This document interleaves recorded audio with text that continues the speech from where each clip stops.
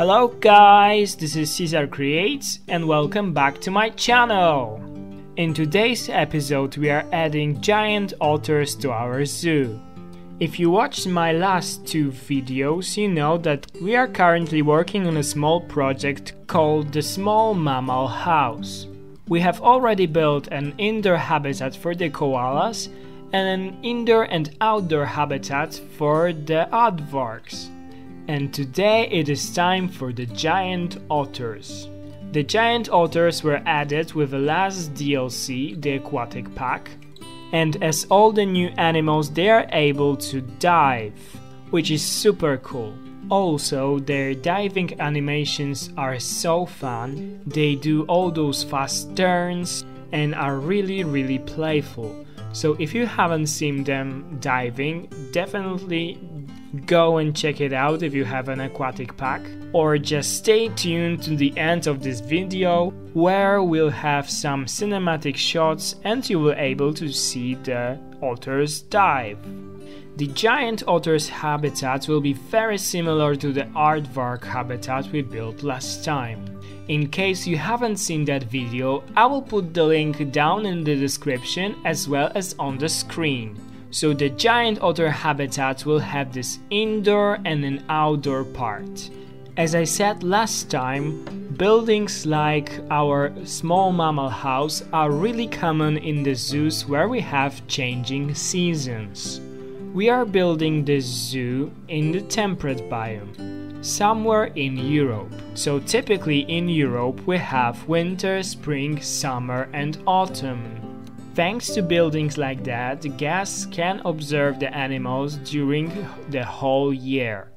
During the winter and the colder months, animals are kept in an indoor part of their habitat, especially the animals that come from more tropical regions. They are not used to and probably cannot survive the temperatures of European winters, and they must be enclosed in a warm space for nearly half a year. This is when the houses like that come in handy, because the guests can still observe the animals even though they are closed in their shelter.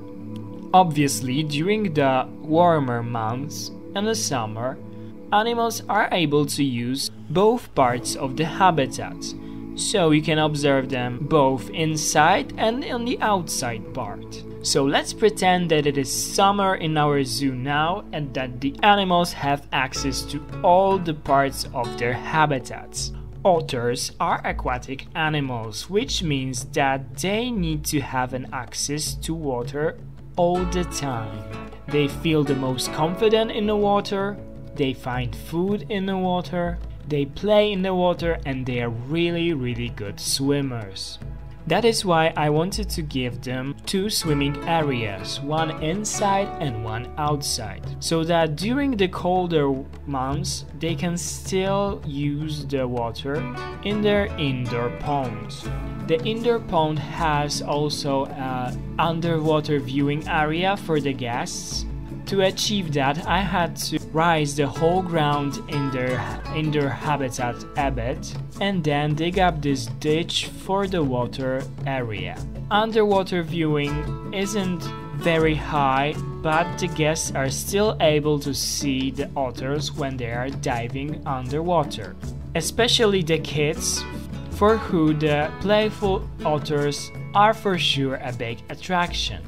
For the viewing panel of this inside part, I used the new fake rocks just as I did the last time. I also added this new fake trees and I think that it looks very nice. The giant otters live in tropical forests of South America, and adding those trees really added this tropical vibe to this habitat. I also saw that zoos very often use those trees, fake trees like this. They are incorporated to the viewing areas of the tropical habitats, and it gives the feeling that the viewing panel is actually a part of the habitat. And I think that in the end I achieved a similar thing. Walking in the small mammal house the guests can see right away that in this habitat there is some tropical animal that likes to swim. I was actually very surprised when I found out that the giant otters are added with the new aquatic pack.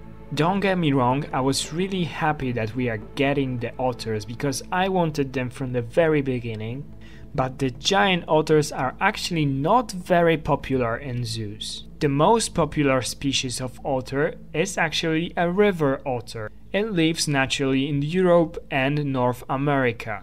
The river otters are very common in zoos. They are small animals, so they don't need very much space. They also live in temperate biomes or even in colder areas, so they are really resistant to wide range of temperatures, and they are basically much easier to keep in zoos. The giant otters are the biggest species of otter, so they need bigger habitats and much more space. They also live in tropical climates like in Amazon forest, so creating the right environment for them is quite demanding. And this is how our indoor part of this habitat is extremely useful. While creating this indoor water section, you could see me using a small trick. To make sure that animals will dive, they need to have a space of 4 by 4 parameter. They need 4 meter depth and 4 meter wide space, otherwise they simply won't dive. So what you can do is actually use a regular wall piece as a measure tool if you want to build a small water section, and also be sure that the animals will actually dive in it. My otters actually use this indoor water section, but they much prefer the bigger one on the outside. As you can see now, I decorated all the boundaries of this water section with those new fake rocks. I also added new aquatic plants on the bottom of the water, and I used the habitat cooler as a fake filter. This water section may be small, but remember that the otters have an additional one outside that is much bigger. I couldn't make it any bigger because the keepers must be able to get to the outside portion of the habitat. Unfortunately, we cannot add 2 gates to the habitat, which would be very useful with the habitats with a lot of water. Because right now you cannot build habitats that have, for example, 2 separate land sections that are divided by the water, because the keepers simply won't reach the other part. I mean, you can do it, but you cannot put any food enrichment or any food bowls or troughs, because the keeper won't be able to fill them. I remember that in Zoo Tycoon 2 the keepers were actually able to swim, so that wasn't a big issue. I see why the Frontier didn't want to make the keeper swim, because it's quite unrealistic, to be fair. But adding the multiple gates could fix that problem, and I really hope that it will be added in the future. Okay, I think that it is time for our fan fact. As my family of my lovely subscribers already know, by the way, I need to come up with some name for you guys. If you have any name suggestions for our small family, please let me know in the comment section down below. I would really like to have a name for you guys. Okay, but as you guys know, every time we are adding a new animal to the zoo, I try to give you guys some fun facts about the animal. By the way, if you are new to this channel and didn't know that, I would like to give you a very warm welcome and a big thanks for watching. If you liked my video so far and want to see more inspiring builds in the future, please consider to subscribe my channel. It really helps my channel to grow. Okay, let's go back to our fun facts. As I already said, the giant otters are the largest otter species out of all 13 otter species. They are actually double the size of the world's smallest otter, the Asian short-clawed otter. The otters in general are closely related to weasels, badgers, and wolverines. Giant otters are very sociable animals and they live in groups up to 20 individuals.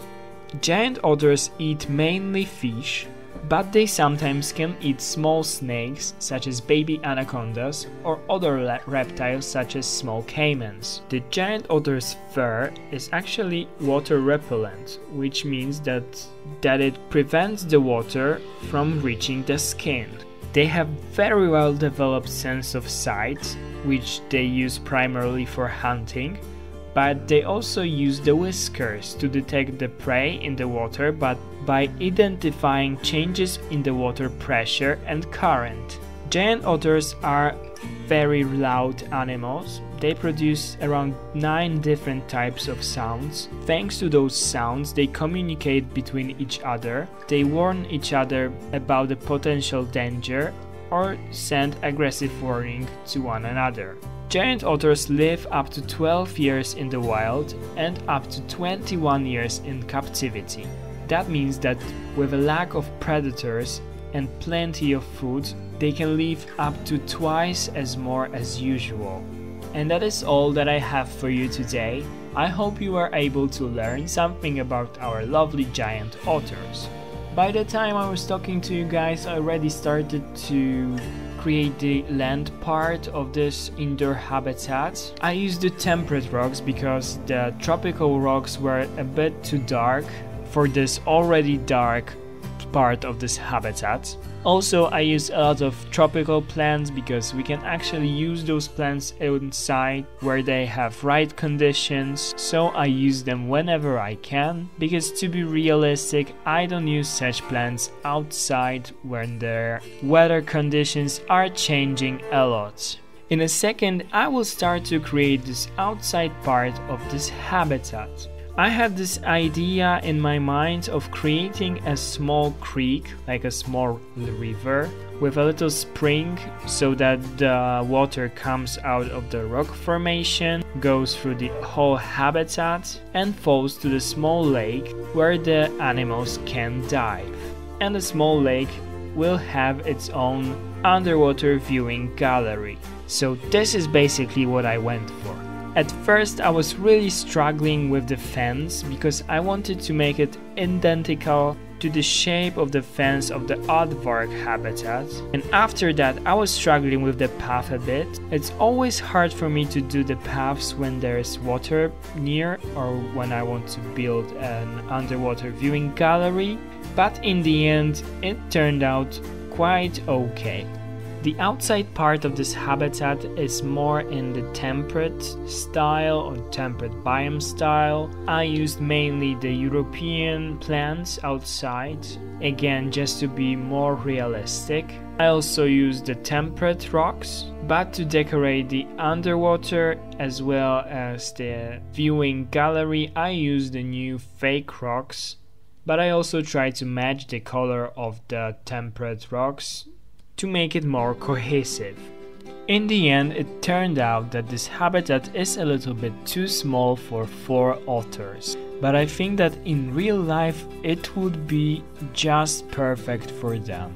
I added so many rocks that it cut the traversable area of the otters nearly by half. In real life, the otters would be able to use the whole habitat. They would climb on the rock, they would use all the bank of this water feature, they would go inside the bushes, and really compared to their size, I think that this habitat would be very comfortable for them. By the end of this video, you will see me creating the backstage area for the keepers for this habitat. All the habitats in our small mammal house will have those backstage areas. Again, it is something for the sake of realism.